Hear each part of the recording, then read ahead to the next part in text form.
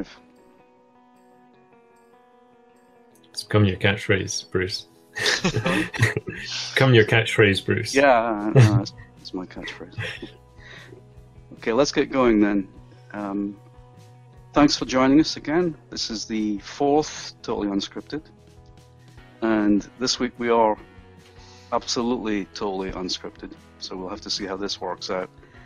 So today what we've got for you is we've got some news that's going to come up from Martin, and I think Spencer's going to do a quick demo of a nice new thing that's come out. We've got Steve Webster, who's going to follow up on the monetization that we did, I think, in the last session. He's had some feedback from some people he'd like to share with you. And then we've got a brand new presenter, Bjorn, thank you for joining us, who's going to talk about how to materialize. That's to use the material framework for add-ons. And then if there's any time left, I'm going to have a go at doing some live coding, but we'll have to see how that works out. So let's get started, and over to you, Martin. Thanks, Bruce. Well, in terms of news, we're kind of trawling through various wires and feeds, and there ain't a huge amount to the point of we can give you an update on error service, which is there is no update on error service. It still exists in the console. It still doesn't have any documentation, so we wait with bated breath to see if that one comes out. But something that hasn't come out from Google but seems to have caught a lot of people's attention in the Google Plus community is a new Chrome extension which allows you to integrate your Google Apps Scripts projects into GitHub. And there's various ways, previous bits of projects, Bruce has got his gasket library that helps you do this. But the Chrome extension looks like a nice addition to the option. So I think give us a 2-minute demonstration of this. Yeah, really quick, 2 minutes. All right, so this was posted on the community a couple days back, and let me share my screen here.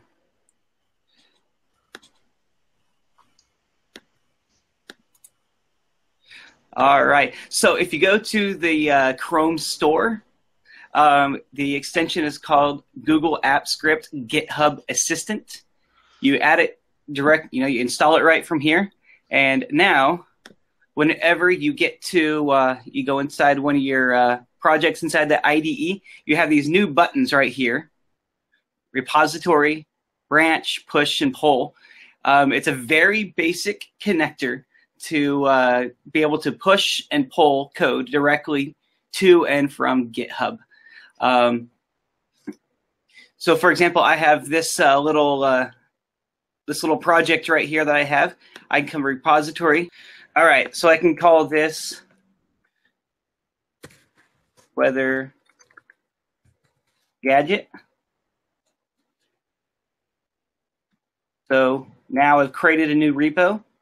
There's a new repo that's been created called Weather Gadget. And I could take this, I can click push. It's push code to GitHub. And it's going to show me the diff, the difference between what's on GitHub currently and what I have on my side. And since it's the initial commit, there is, it's all green, meaning that everything's new. So I'll call this the initial commit. It'll shows that it has all the files from my project here queued up, and I can say push. And it says successfully push to master of Weather Gadget, and that's the master is the master branch. So it does support branch development, which is pretty neat. And then I can come over to my GitHub repo, my GitHub page, and I can see that I now have 32 repositories with a brand new one here saying Weather Gadget. And here it is. Here's my project. It gives me a blank README, and all my code is now here on GitHub. It's a very simple, very seamless way of getting code from and to GitHub. And I thought it was so nicely done that it was worth sharing. No, I Thanks, definitely Rick. could have used that last night.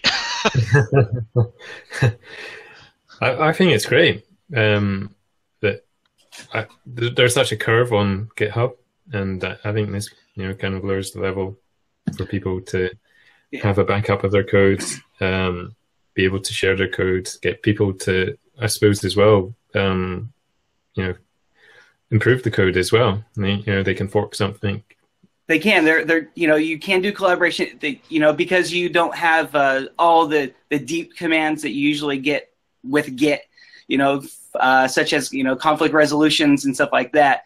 If you have some conflict, this tool, you're not going to be able to fix that through this tool. You're going to have to work through the command line if you have to resolve conflicts between different forks if you're trying to do a push request and merge.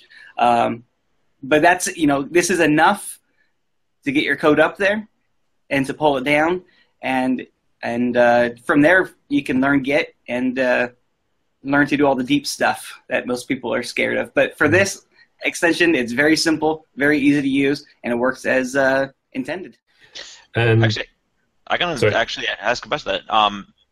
If I remember correctly, GitHub can actually be one of the repositories to put up CSS files and stuff like that, right?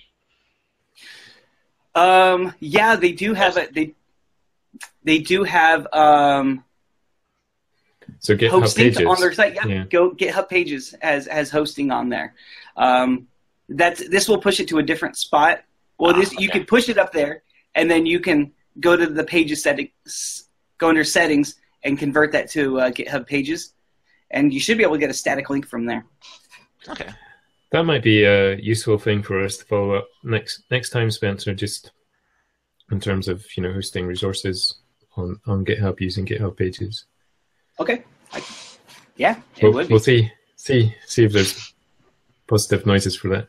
But the GitHub is free as well, so they have a free tier, so there's no cost there. Yeah. And I like to point out, it was on the surface, this tool only works with public repositories, but if you know GitHub enough, you can actually go in and set it so it'll work with private repositories. So that's my 2 minutes right there. Yeah. Sorry, I threw the timer up. I did too many demo slams in my career.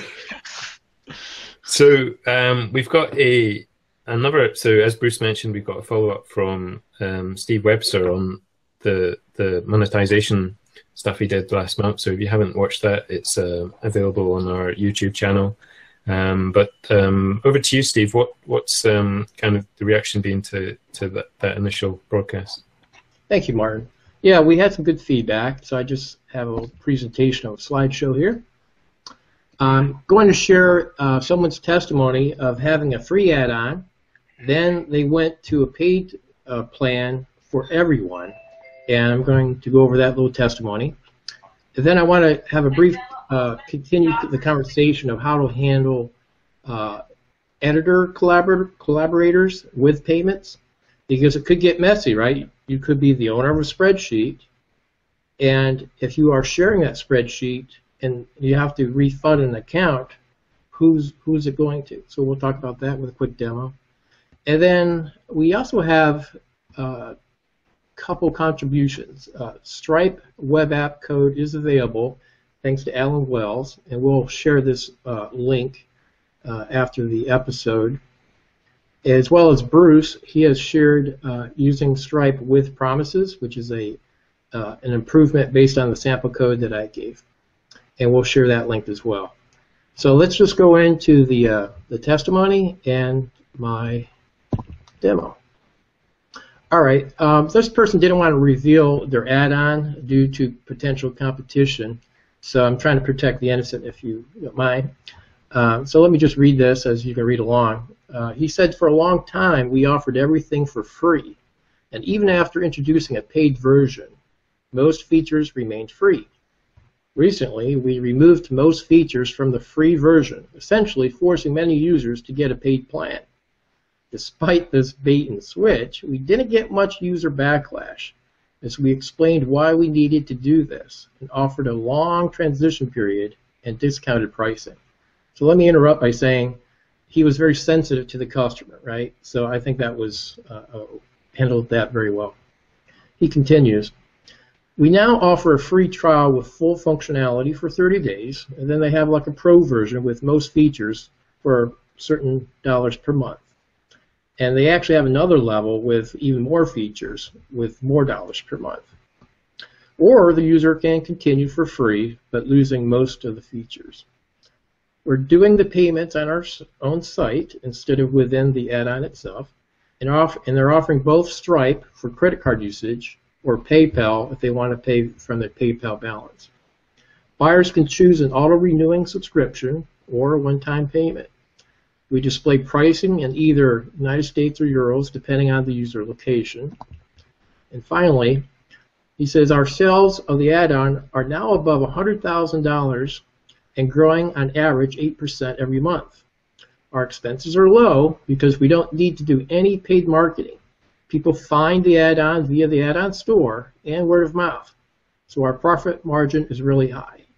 And he continued to say that based on this experience, he went from doing it himself to a small team. So it is possible to to go from free to pay and grow your little business. So I think that's fantastic. And then to wrap up this feedback, I just wanted to mention something. Let's use an example. One of the add-ons that I have with a partner of mine is TextG Blaster SMS texting. And we have a frequently asked question that says, where's my money? And we state, account balances follow the owner of the spreadsheet. If you purchase using a spreadsheet you own, you will get the credits. If you share the spreadsheet with someone else and they buy more credits using that same spreadsheet that you own, then the credits will go to your account, which is actually great for delegating, for like businesses. But don't worry, they will first get a notification explaining this fact if we detect they are not the spreadsheet owner. So I just want to give a quick demo and then we'll wrap this up. So let me enlarge my screen here. So here's TextG Blaster add-on. So right now there is the remaining messages is 0, so it's time to refund on the next usage. So they click preview. They see what's about to be sent, right? If they click next, they have to have payment. But since I'm an editor of the spreadsheet, I'm not the owner, we want to make it perfectly clear that if they hit the buy and they pay with their credit card, it's not credited to their email account, but the email account that is the owner of the spreadsheet. So the point is, you could receive payment and assign it to, like, let's say, user properties. But if you do that, any collaborators won't have their balance. But if you choose to do it on a document basis level, then it's possible to share someone else's purchases. So it just depends on how you want to do it. Okay, and that is it. So I suppose the immediate question that springs to mind is, so how are you storing that data? So are you using the property services, or for that particular aspect, is there a back-end database? Yeah. For the texting add-on that we have, we are using a database, in this case a spreadsheet. And so when someone installs the add-on, we get their user email address, and we assign, like in this case, 50 free credits. So it's the owner of that spreadsheet. But if they share that spreadsheet with someone else, they can still use from that person's purchase. So it's true collaboration, right?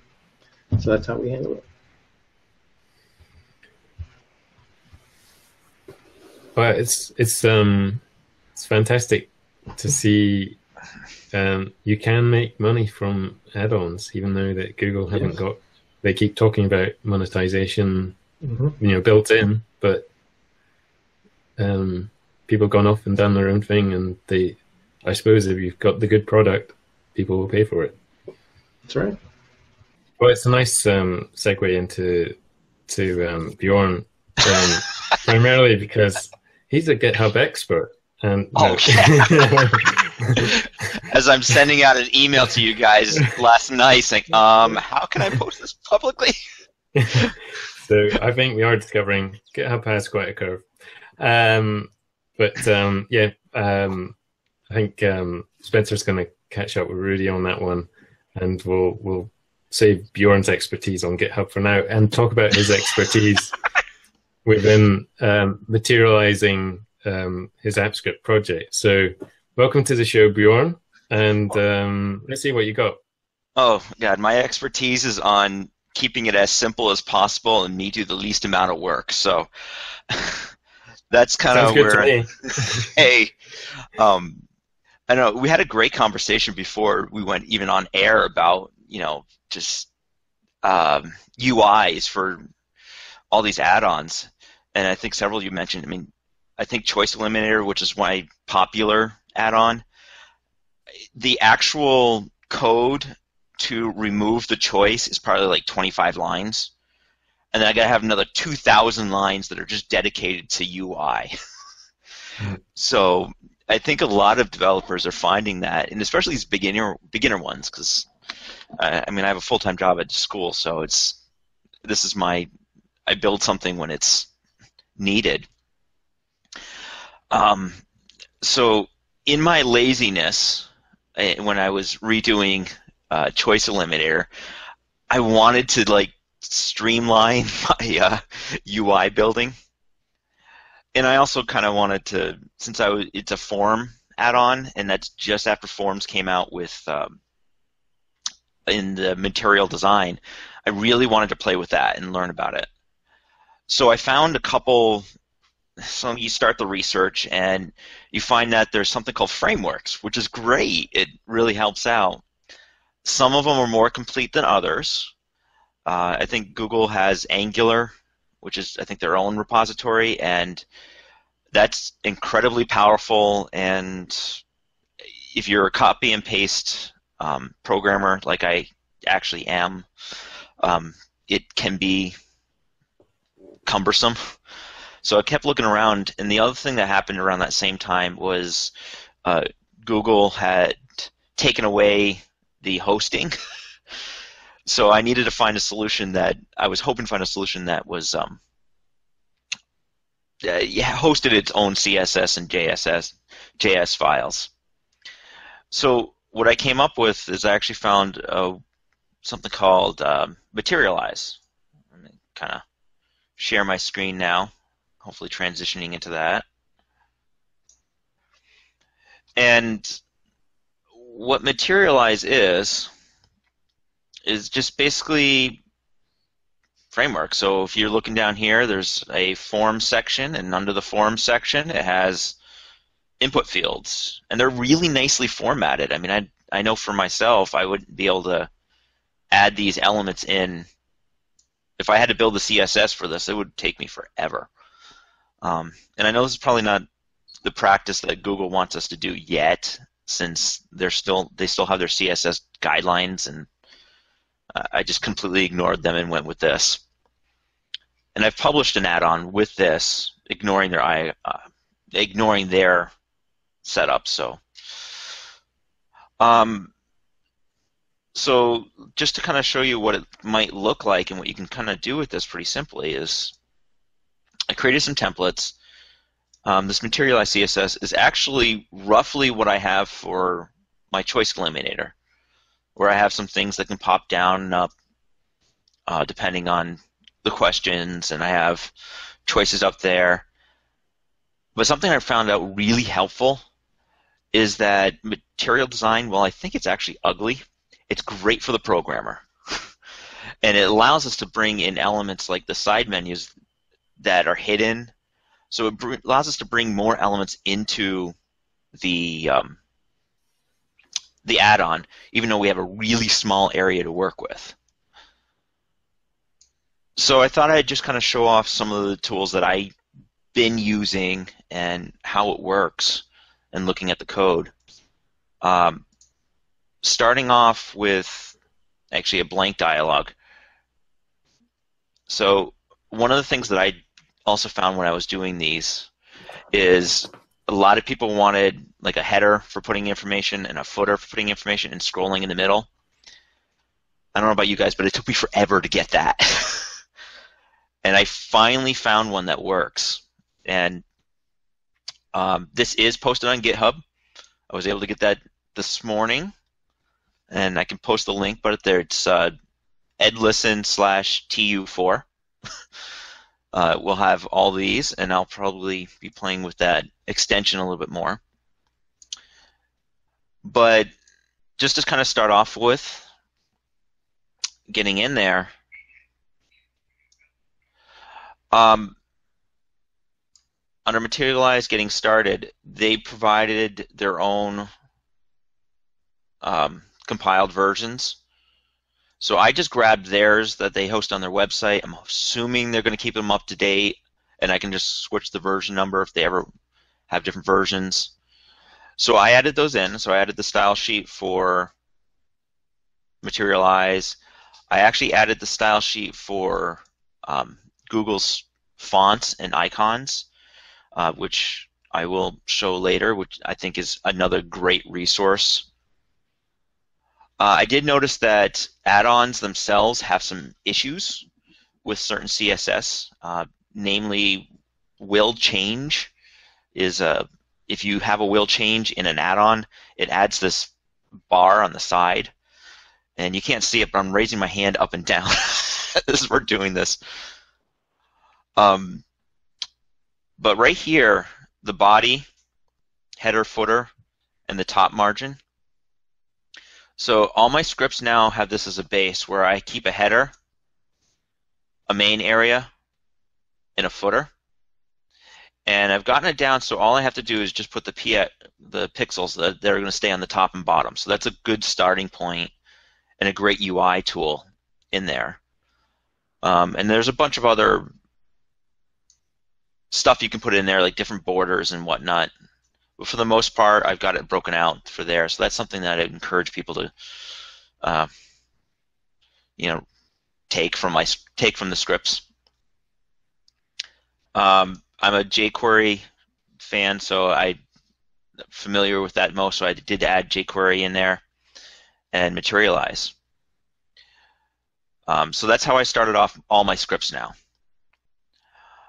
Kind of moving forward with that is some other elements that we can use with it. I mean, there's a blank dialog. That sidebar nav that we have, that I put up there, where you can just kind of pull out. And it gives you a great way to set up different things. Can't do that. Mm-hmm. So with this, I have it being able to switch between windows. So now, sure, I'll check the yeah. Check what printers you shared with you. Yep. You can also have external links, such as, I have an external link to my donor page, which is just basically the PayPal page. You can have it open up dialogues in the background, and even a new sidebar can kind of go back to it. So how did I do that? I thought that was a good place to start.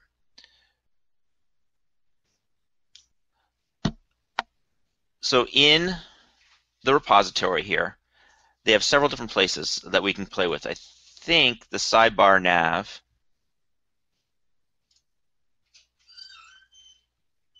is under JavaScript. Yeah, it's under JavaScript. So what's nice is it gives me the little window. It gives me a demo of what it can look like. It gives me the code that I can play with. And in this case, it does have an initialization, so I do have to add some stuff to the JavaScript end of things, and some options, and other variations. It looks like they can be pulled as a drop down. So to get this to work, I've had to add this element right here, which is the initialization for it. I added a section for navigation. So this is actually my full-on navigation where I have to slide out, and it's just different lines. And I have hyperlinks with basically on click, it goes to whatever function I have running up above.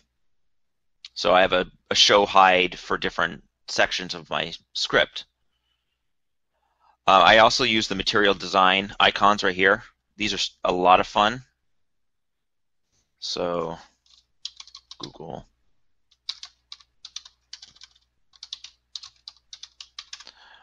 Once you have those in here, this is another material design icons that we have. If you look, there are tons of ones that you can search through. And you can even search up above and it'll filter down. What's nice is that once you click on it, all you need to do is actually just change the wording right here. So I have a class, icon materials, play arrow. If I just wanted to change this to play arrow, I just change this word to play arrow and it will work. And that shows up.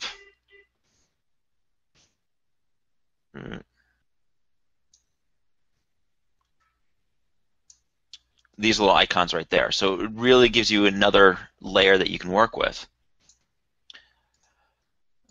So once I've built my menu, all the navs here, some dividers, plain old HTML there, took me a little bit to remember how I got it to work. But in my header section, I had to call this one part.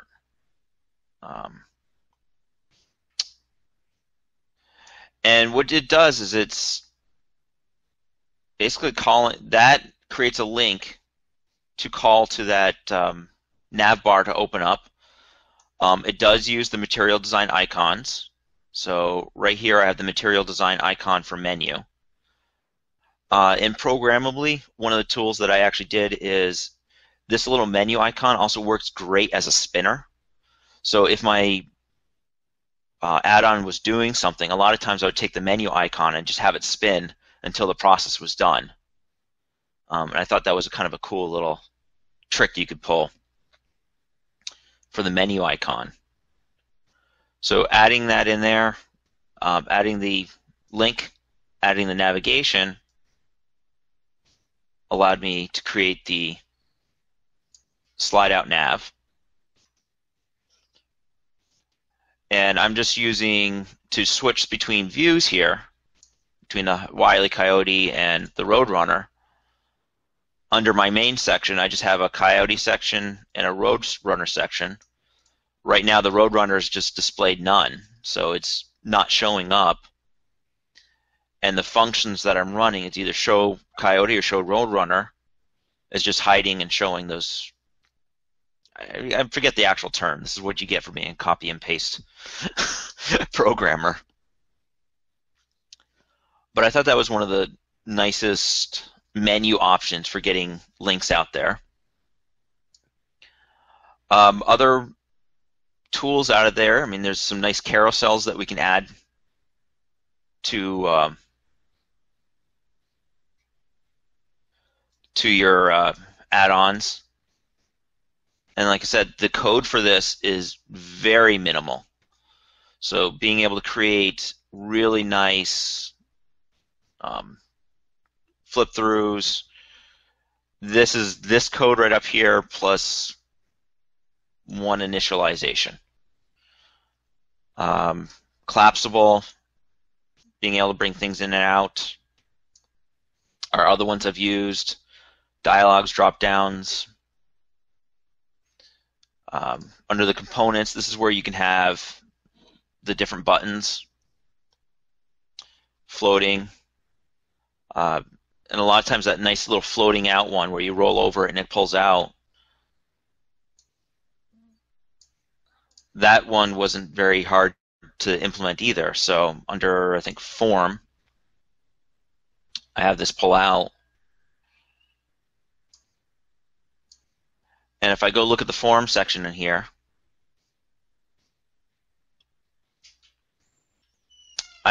there is no initialization that's needed for this one, unless you dynamically add some of these tools. Sometimes they'll have you going on. But coming right down to the bottom,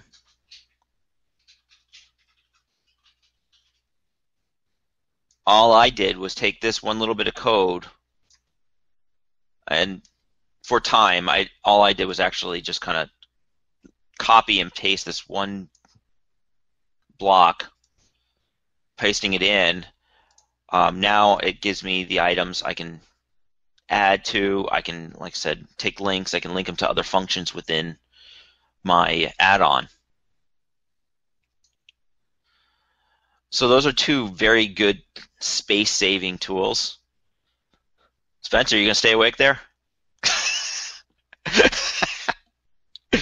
Sorry, my eyes aren't good, so I'm just kind of squinting. I'm the one that was up all night. Thanks, compliments of my wife coming home at 2 a.m. in the morning from a conference. So, but yeah, and some of the other ones that I did is playing with the containers. I thought this was nice, where just by adding a div statement saying it's inside a container, I already gave it with some nice pre-loaded margins. What else is in there? That's a lot of fun. Columns and rows. This took me a little while to kind of understand, is that in material design, or I guess at least in this version of material design, Materialize, grid. Is it grid? Yeah. It breaks where you want to put things up, not into tables like where you might be used to. It actually breaks it up into 12 columns, 12 physical spaces. And the reason they do this is once you kind of start really getting into this, come on, where's this? It allows for columns within, basically it's added responsive design for mobile events. And in terms of add-ons, the sidebar is a very good mobile size versus the dialog, which is more computer size. So this really helps with the responsive design in terms of setting things where you want them to show up and what it's going to look like. So in this one, as you can see, it's 12 columns if it's on a full width. On mobile, I think it's going to show like the first 6. That's what I guess the M6 is. So you have the ability to specify how many columns they're showing, which ones are showing up there. But I have my little thing here that says, 1, 2, 3, 4, 5, 6, 7, 8, 12, and these blocks for setting different sizes. So where is rows and columns? So rows and columns here. This is my first block. I have it as a row right here. Chose the background to be teal because setting up the color, they have a color usage chart right here. You basically pick a color and then pick a shade for almost any one of their elements. You just type the word teal under the class and then the shade that you want it to be. That's why I have purple here, teal here. You have rows and columns, so you build your format using these rows and columns. The first one I said, S1, S1, S1 means space 1, space 1. The second one that I have right here, the first one I said was using 1 space. The second one is actually S2, means it's using 2 spaces. Third one is using 3 spaces. And you can kind of see that where it's using one space, it's using two of the spaces, 3 of the spaces, 4 of the spaces, all the way up to 12. You can offset things, and it doesn't matter the content that you put in here. So the hover panel that I have down here looks just to be a container. Aligning things is, again, using different classes. So instead of building your own version of CSS and figuring out where it goes up there, they've already pre-built a lot of those. So all you have to do is just add the different terms right inside the different classes of either containers or right inside the div statements. Again, what it does is it allows you to create some really cool design elements right within a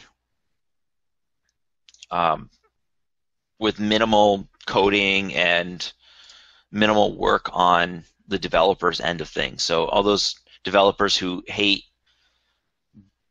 can build the little functionality but hate building the UI, well, first of all, raise your hand if you're one of those developers. Yeah, I figured I'd at least get Spencer there.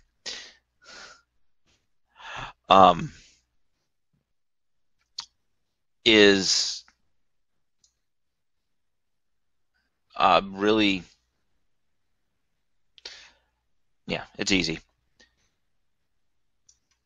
The only other one I wanted to kind of show off that I found that kind of goes along really well with our GitHub repository notions is this FAQ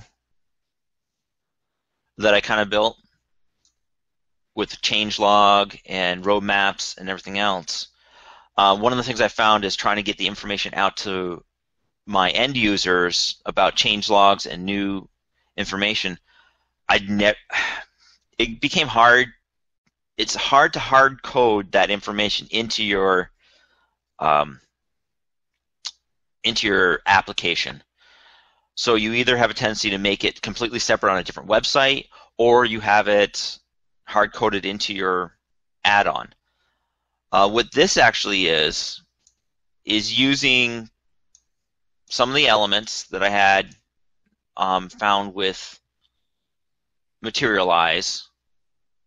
So there's the opening and closing. And it pulls it straight from a spreadsheet. So I keep this one spreadsheet, and it doesn't matter how many little tabs I have down on the bottom. If I add one more,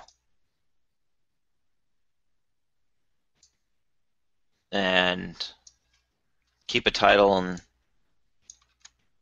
description title for, and it's the smiley faces. When I go to my add-on here and load this up,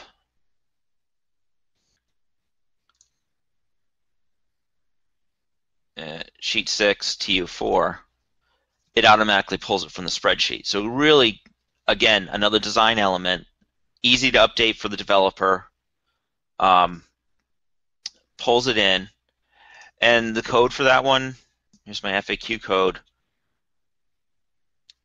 This one I launch a little bit different. I actually launch it as a, where is it? Where'd it go? Right here.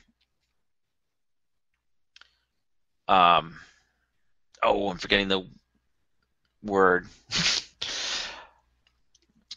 I think the templated one, where it can use embedded information. So I just grab all the information from the sheet, launch my dialog with sending over the HTML data, and then inside my function, when I build, what I do is I use that data and I build the rows and I build the columns and I build the sizes that I want it to be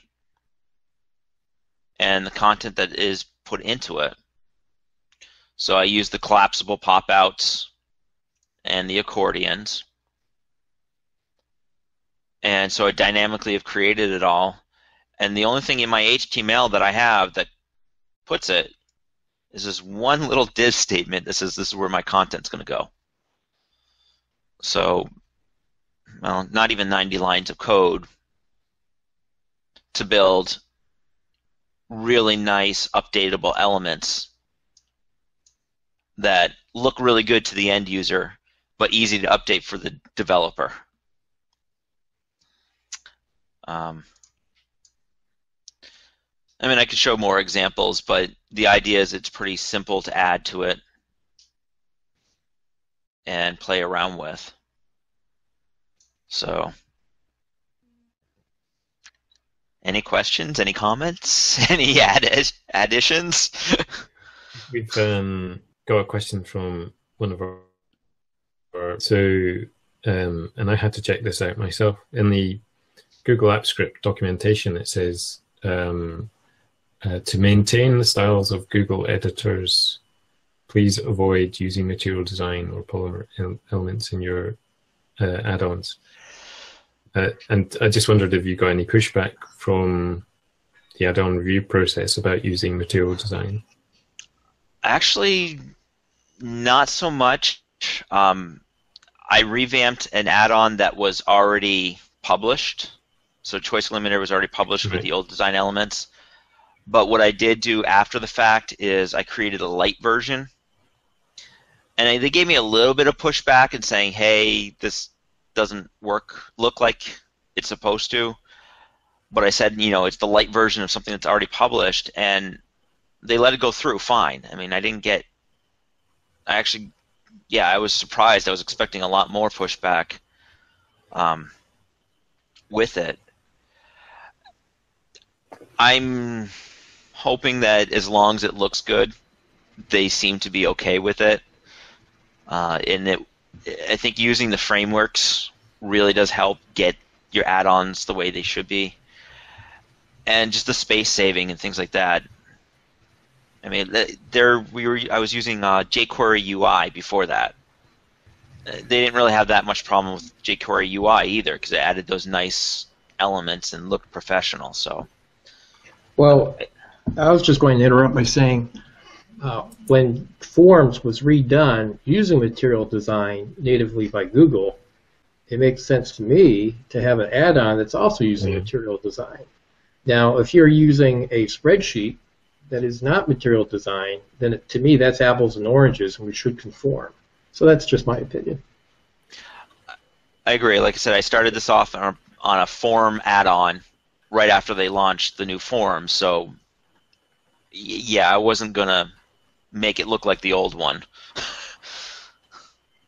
I know, Bruce, you've used a different material, a CSS styling in your spreadsheet add-ons. I use MUI CSS, which it does the same kind of things, but it's a lot. I would say it's a lot less complete. And the point that was brought up was to do with whether or not we should be trying to conform to the design of the spreadsheet or the host document, and I think that's right. I think Bjorn has done that by using material design in things in forms that are actually material design.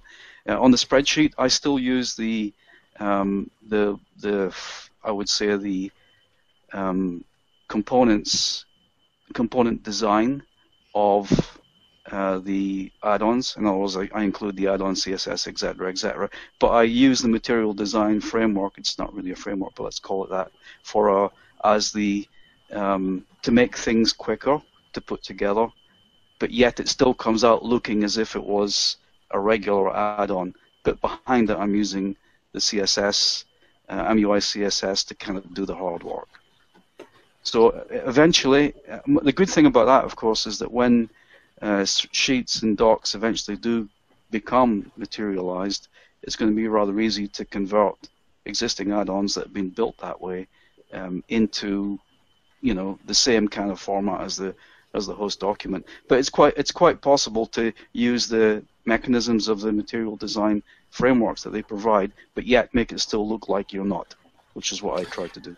Okay, so you're using the add-ons provided CSS, so for example, things like buttons, there's clear guidance on action buttons and things like that. So with those, you're using the add-on CSS, and then for other elements, you're trying to lay out using the MUI CSS. Yeah, I would say that I used it for laying out as opposed to styling. The styling that it comes from the add-on CSS, whereas the laying out comes from the MUI framework. Yeah, and there's plenty of things. That's why I had the collapsible information. That was something I started in jQuery UI, moved over to Materialize. It's not really in the style sheet that Google provides to us. So it was kind of a gray area, but it really helped out for me producing information.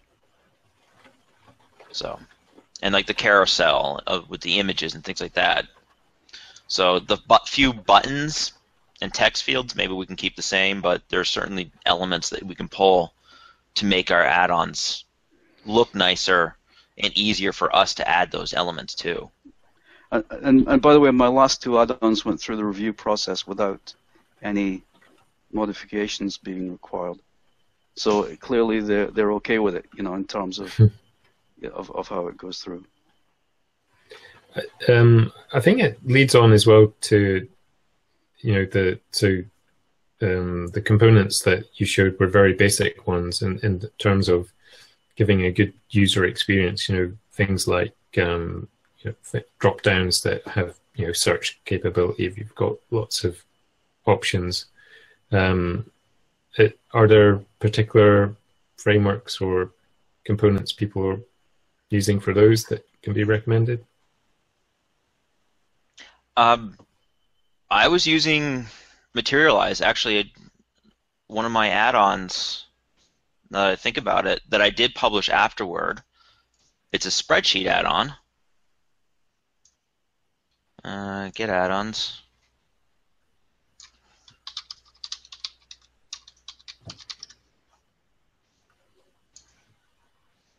Is a spreadsheet one that does use Materialize, and I didn't get any fight back when I was using it. Am I sharing my computer screen yet? Yeah. So here's one that's using the Materialize design that I had there. Here's a text field. I have it doing different filters in there. I have it turning on and off different things. So here's an example of something that went through using these design elements that, the text field was not under their guidelines, but it went through. I also think it's a nice material design element that is working with a spreadsheet. So they're getting, I think, they're not as strict about that as they may want to be. Or they say they are, however that goes.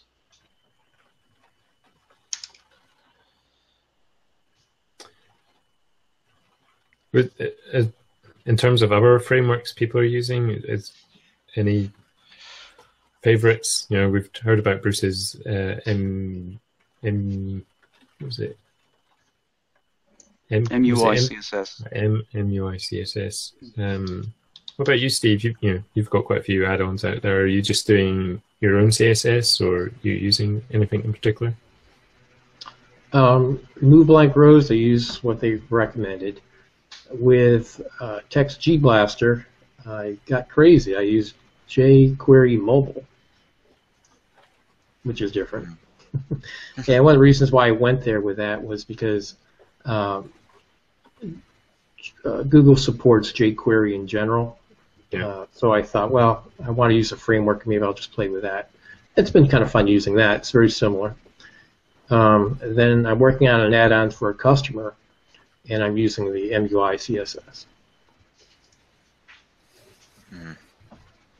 Lots of choice out there.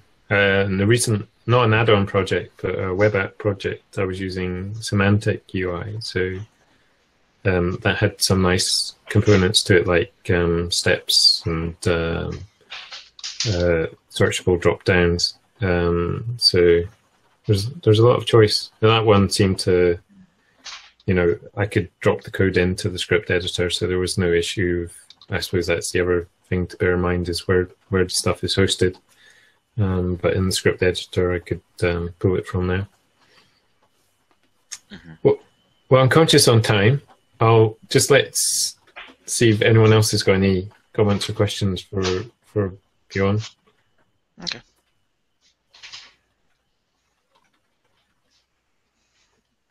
I guess not. But anyway, conscious of time, thank you for everyone who's joined in for this episode of Totally Unscripted. Thanks for Bjorn coming along and sharing some of the stuff that he's been doing. I think it's really interesting. Personally, I find that the code takes minutes, the UI takes days. So anything we can have that shortcuts it is very welcomed. If, like Bjorn, you'd like to come on to the next show and show off something, I'll drop a link into the to the show with the Google form, or like Bjorn, you can just ping us on Google+, and you too can be here enjoying. Thanks again also to Steve for going over extending some of the monetization conversation. It kind of echoes his first episode on that last month, where he did underline the fact that there was a conversation starting. So perhaps it's a conversation that will continue. Thanks also to Spencer for giving us that 3.5 minute tour of GitHub extension, and I've got a feeling we might be revisiting GitHub again in future episodes. I'd also like to thank Bruce, who had some words with basically on his blog post recently about basically having a framework for creating settings for your add-ons that you can reuse across add-ons.